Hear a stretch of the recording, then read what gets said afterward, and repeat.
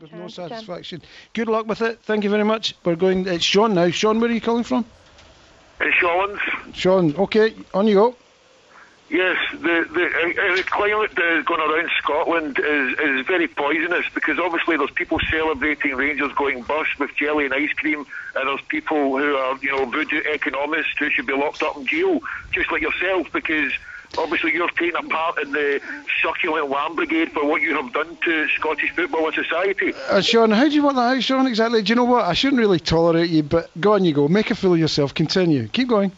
Well, obviously this is a scam. It's set up by Murray, and you're there as his puppet. Sean, you're off your head. You know this. You know this. You know this is a scam set up by David Murray. Your name is Sean. You're in Shawlands, and I hope, Sean, I wish I had that power. I wouldn't destroy it. I would make it better. But if I had that power, I would do something. Sean, you are clearly not well.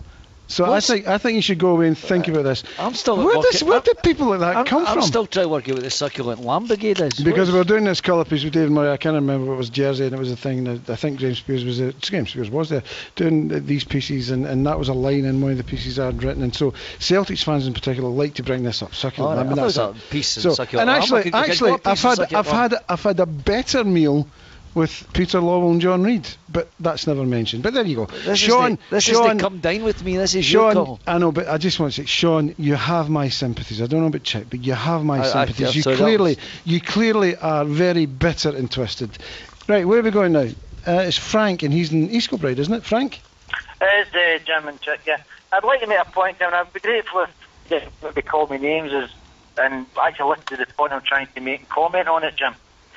Now, what we have at the moment is wall-to-wall, quite rightly, scrutinising and investigating of Craig White, his business affairs, how he's been running Rangers, the £9 million, etc., etc. And this is all. What this does, Jim, is means that this guy can't basically move or couldn't move because of the scrutiny of the press, do more damage to Rangers because of the scrutiny of the press.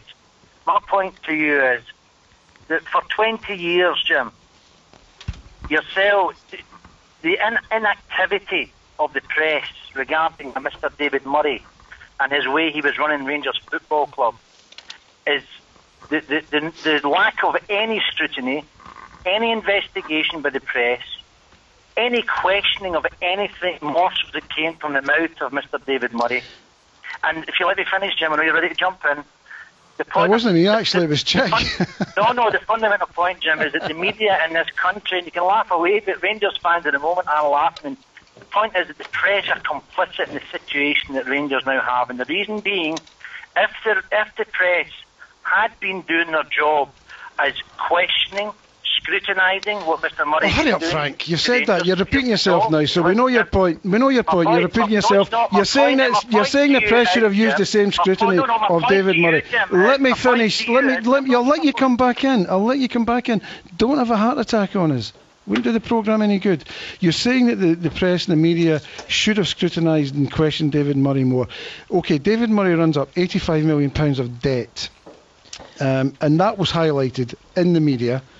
David Murray signs Torrey Andrew-Flo for £12 million, players like that. That was highlighted as pieces of nonsense. Hold on.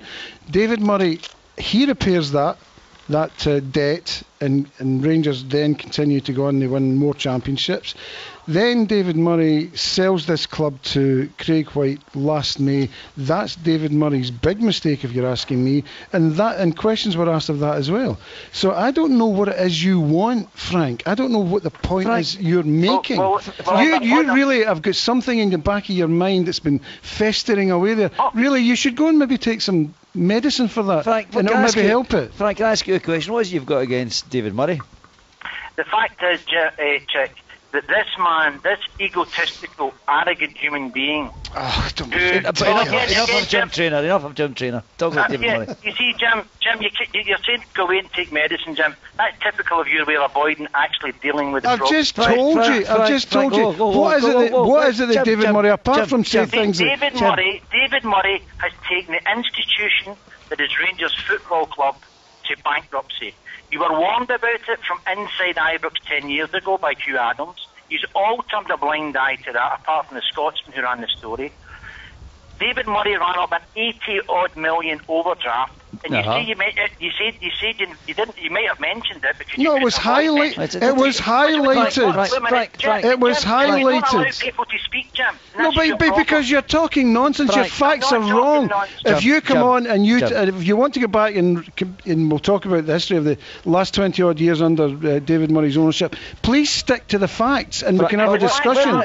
Your facts are you're wrong. Right. Rangers Football Club and Rangers fans are now suffering deeply because David Murray sold the club to Craig White. They're suffering. That's another thing I can question that as well. Alan McCoy's made the statement, and it's been made a few times today, that we at Rangers don't run away or don't walk away. I think Frank, these are only statements. These are only things he's saying. David Murray walked away. David Murray walked away. Chick, am I correct in saying that, Chick? He chose to get out of the club. He didn't walk away. He chose to sell the club. That's what he wanted out. He'd had enough. Get rid of it quick enough. No, it took 4 years from when he said he would like to get out until it was actually sold. And I agree with you that he sold to the wrong man, but you haven't actually said that. I don't know if you agree with that. I think he sold to the wrong man. Of course he did. But you're totally ignoring the fact, Frank, that David Murray was the man who, for a start, hand in hand with Graham Souness, changed the signing policy of this club, which desperately needed doing. It took courageous people to do that. You're talking about a man who was behind the funding of 9 championships in a row. You're talking about the man who funded the signing of players Rangers could only have dreamt of signing, like Loudrop and Gascoigne. You're talking about the man who did take them to that huge debt figure, but then reinvested his own money to eliminate that debt, and of course made mistakes. And of course these investment, the salvation of signing big name players has proven to be a huge mistake, but he did it. He was ill-advised, absolutely advised that has turned out to be the case, but did it for the right reasons. Totally different from the scenario where the current owner of the club has chosen to take PAYE contributions from the staff and not pass them on to HMRC. And I still, as I said earlier, cannot conceive that that is not illegal. Now, David Murray made mistakes, big mistakes, but that's what they were. Totally different from what Craig White has done. You're deluding yourself. Well, one of us, maybe I am, maybe you are. And I'll tell you why. Frank, don't shout. I'm not shouting. One at a time. Frank, you have to understand that other people have opinions as well. Oh, I do, but I'm allowed to actually, my opinion, you're deluding yourself. I'll tell you why, Chick. The number one job for an owner of a football club is not to put that club to the wall. That they can, your titles, your whatever they've won during that period means at the moment absolutely nothing to the die-hard chair. You're absolutely right. You're absolutely right. But Frank, just let me say one thing. You two, just let me say, no, Frank, I'm taking your point here, but you're wrong in it, because David Murray didn't take this club to the wall. Somebody else has done that. You are stupid if you think that he did it. Frank, calm down. Frank, calm down. Listen, because you shout doesn't mean to say you're running the argument. You're sounding very silly. Calm down. You'll do yourself some damage here. David Murray ran up £85 million of debt. I've told you that. We highlighted that. He repaired that damage. Rangers didn't have a big debt when they were sold. Somebody else has run this club into administration. If you can't see that, you're very, very... Well, you're either blind or you're thick. Frank, I need to go. No, we're moving on. You're talking rubbish. You see, you end up having to apologise for people's language. They are so uncouth at times. So we apologise. John Cumbernauld. John?